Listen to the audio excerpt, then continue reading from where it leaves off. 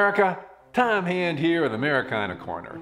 Today we're discussing George Rogers Clark's Intrepid winter march to take Fort Sackville.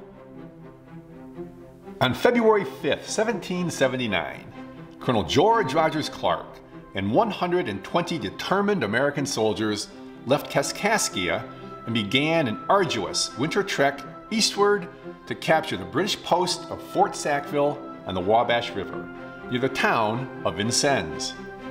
It rained constantly the first 12 days of the march, and rivers and streams they encountered were drowned under 4 feet of floodwater, and crossing them was a nightmare.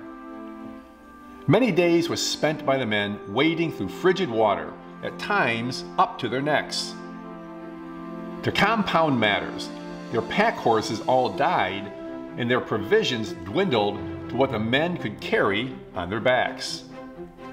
Not all men were made of the same fabric, and the strong began to carry the weak. On the 21st, Clark and his men finally crossed the Wabash River and hastily built dugout canoes.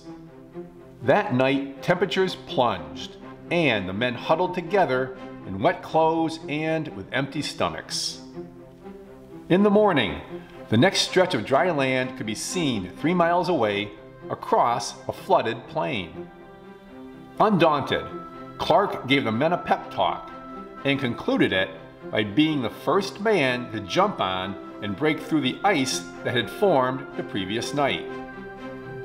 He then began the unimaginably frozen slosh to the next piece of high ground. Here they finally found some dry wood and enjoyed a warm fire for the first time in days. They had come 200 miles and were now close to their destination. Courage takes many forms, one of which is simply enduring the seemingly unendurable. Clark and these heroic Americans did just that with their winter trek to Vincennes. Next week, we'll discuss the capture of Fort Sackville. Until next time, may your love of country lead you.